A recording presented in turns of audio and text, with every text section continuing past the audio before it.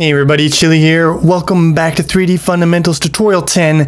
Today our topic is going to be perspective correction. Now I know that we're on the shader train now and you guys want to make a bunch of cool ass shader effects, and that's good, but we gotta address a problem that I've sort of been studiously avoiding up until this point. Like on the train, you've got some dude sitting close by you, mumbling to himself loudly, and you just try to avoid eye contact. Hope he doesn't notice you. You don't want to get involved. But today we are going to confront the crazy self mumbler. We might get ourselves stabbed in the spleen, but a man's got to do what a man's got to do. Now you might be asking, what is this problem Chili is talking about? What have we been avoiding up until this point? Well, take a look at our textured cube here. When I start to rotate this motherfucker, do you notice anything weird? Do you notice anything wonky? Look at the texture along here. It's wiggling its ass at us is what it's doing. It's taunting us. It's saying, nya, nya, nya, nya, nya, you can't fix this. Look at this jank. This jank is all for you. And we gotta stop it from wiggling its ass at us. If we just let this insult slide, that's how you become someone's bitch in prison, right? You can't let it slide, you gotta confront it. So, well, first of all, what is this ass wiggling bullshit, and how are we gonna fix it? If you think back to any PS1 game, you'll notice that shit right away. Let's look at some of these textures here. Let me just freeze the frame. Well, look at this. This should be a straight line here. This is the bricks. Look at how this shit is weaving up and down, weaving and bobbing. What the hell? So you saw that kind of texture distortion on the PlayStation 1 all the goddamn time. So what exactly is this phenomenon and why are we being afflicted with it? Well, let's take a look back at how we do our texturing. So we've got some texture here. It's basically just a raster image. And we've got some geometry, and we map pixel coordinates on our texture to vertices in our geometry. Now when we transform the geometry and then we do the perspective transformation on it, it's going to look like something like this in screen space. And the way we map pixels from the screen onto the texture is we map them linearly. So if a pixel is halfway between, say, these two vertices here, if this pixel here is going to map to here, and that makes sense, right? This pixel here is going to map to here, and this pixel here that is halfway in between these two on this line here is going to map to here, and this is where things start to break down. Let's take a look at this 3D model here. It's just it's got four little sections here, broken up into four equal sections with different colors. Now let me look at it in perspective here. We'll get some perspective going. So now we can see something here. If we look here, these are all equal sections. So this is the halfway point of the model. Now what can we say about this? Is this halfway point here halfway between this vertex and this vertex in the screen? Is this distance the same as this distance? No, it is not. So this here shows us the problem that we are having, because when we do our texturing, the halfway point, so basically this line here, would appear halfway between here and here. So it would actually appear maybe around here in our texturing system. But in reality, it should be down here. You get they call it foreshortening, but I think that's a dumb name. It should really be like far shortening, because the far things are getting squished, compressed, and the close things are getting expanded. So it's not a linear representation here. It's a non-linear system. And this actually makes a lot of sense mathematically, because when you think about it, when we are doing our perspective transformation, we are multiplying by 1 over z. We're dividing by z. But the function 1 over z isn't a linear function. Graph that shit and you will see that it is decidedly not linear. There's no line about this. It's very curvy. And therein lies the problem. It's the 1 over z divide that introduces this non-linearity. And that non-linearity means that we can't linearly interpolate across our texture. So the question now stands, how do we solve this? Well, I'm not going to do a rigorous mathematical derivation or a proof here. I'm simply going to appeal to reason and try to show you something that should make sense and jive in your mind. At the end of this video, I'll talk a little bit more about the proof, the mathematical proof and derivation aspect. So the XY screen space where we do all of our rasterizing in, this is a space in which the object coordinates have been divided by Z. So you've got some object here. In object space, you divide the X and Y coordinates of the vertices by Z, and you're going to get this perspective projection here. And these guys map to the vertices in object space. Fine, but they don't map to this. Now, what happens if we bring these texture coordinates into the same 1/Z space as we've done for the projected object vertices? So what we would do is for every one of these guys, we would find its Z coordinate on the object, and then we would do texture coordinate divided by Z. Now, because these guys are in the same space as these guys, if we interpolate between them in screen space, we will actually get a linear interpolation. So we interpolate between the Z divided texture coordinates, and then we get those Z divided interpolated results for every pixel on the screen. Then when we want to find the color of that pixel, all we got to do is recover the original texture coordinate by multiplying by the Z at this position. So we multiply this interpolated one by Z, get the original texture coordinate, do the lookup into the texture, which might be, I don't know, somewhere like here, and then use that to color this pixel. Now, in order to do this, we need to know the Z coordinate, the exact Z coordinate at every pixel point on the screen here. We can't just interpolate, you know, this Z here, Z1, this Z here, Z2. We can't interpolate between them to get the Z, because it's the same problem we had with the texture coordinates. That's linear interpolating in a non-linear space. But intuitively, we can interpolate 1/Z1 and 1/Z2 in this space.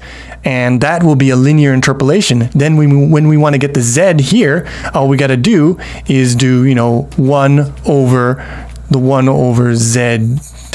interpolated.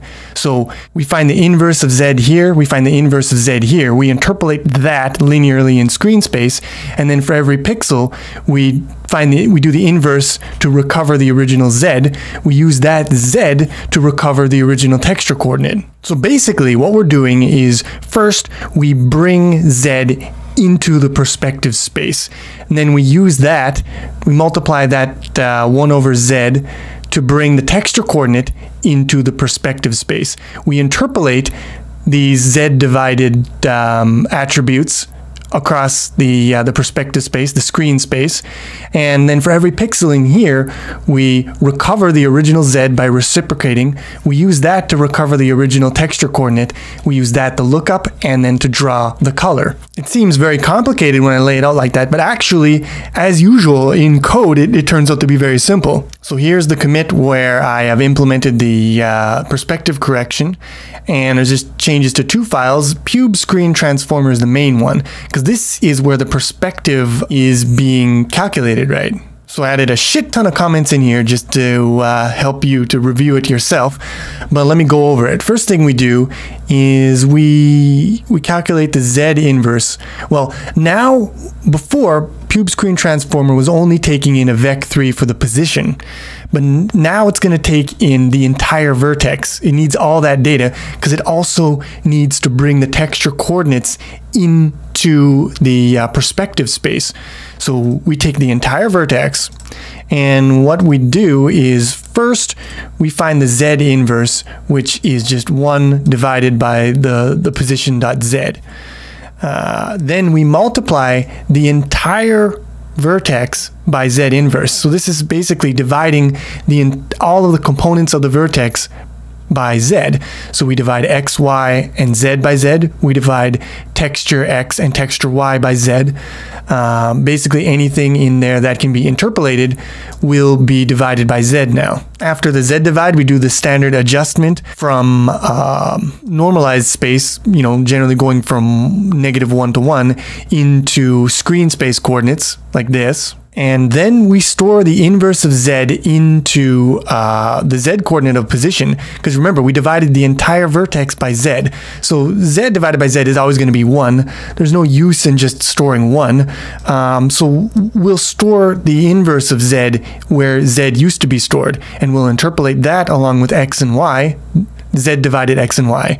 And then later on, we'll use this Z to recover the original Z. So from this point on, Z actually stores 1 over Z. It's a little bit of a shitty naming, a little bit confusing, but it's fine. And it reuses this that wasn't going to be used for anything useful anyways. Now in the pipeline, when we process triangle vertices, instead of passing them just the position, we're going to pass it the entire vertex to work on. And down here is where the other important part happens. So before, we were just passing the interpolated vertex data directly to the pixel shader. But now what we're going to do is we're going to do some perspective correction. So first thing we do is we recover the original Z, which is we take the Z that's in the vertex, which is actually 1 over Z, and we reciprocate that to recover actual Z.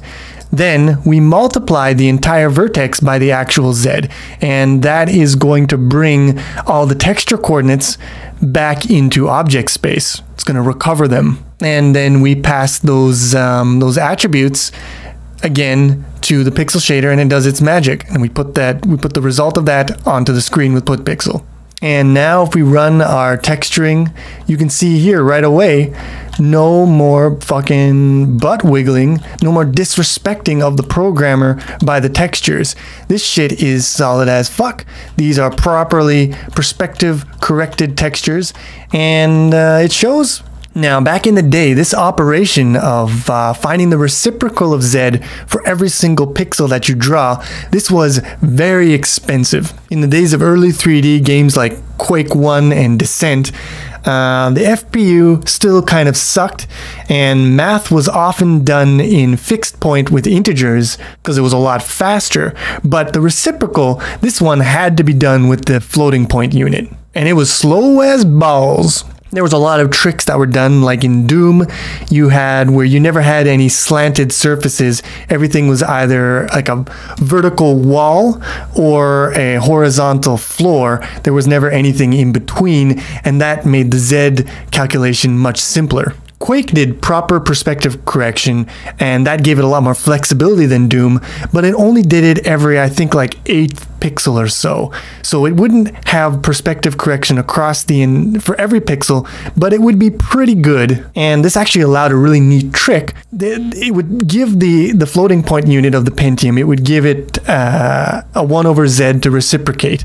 And while it was reciprocating that, it could do, it could draw 8 pixels and do the interpolation for 8 pixels using fixed point math. And then when the result came from the reciprocation, then it could do 8 more pixels. This was actually a kind of rudimentary multiprocessing before multi-core CPUs were a thing. On the other hand, like I said before, the PlayStation would just say fuck it and draw shitty looking textures and say deal with it. Now, even though you might not notice it, this actually affects other things like this color blending in the same way. It's just you probably never noticed. It's not as obvious, but if you compare this to the non-perspective corrected version, you'll see that the results are actually different.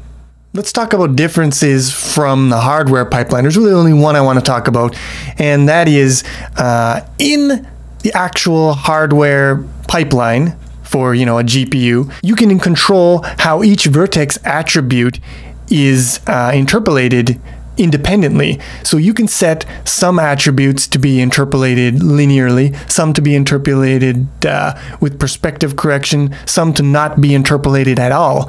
Here, we are basically just multiplying the entire vertex, all the attributes by 1 over Z. So we do perspective correct for everything, and that's it. You got to deal with it. Now, the last thing I'm going to talk about is the actual mathematical derivation. What I've shown you is I've basically kind of given you, hopefully, a convincing argument as to why interpolating 1 over z in screen space and then recovering will give us the correct result. But I haven't actually proved anything. I just sort of said, yeah, this makes sense, doesn't it? Let's do this. But if you really want the mathematical gory details, I'll put a couple of links on the wiki page.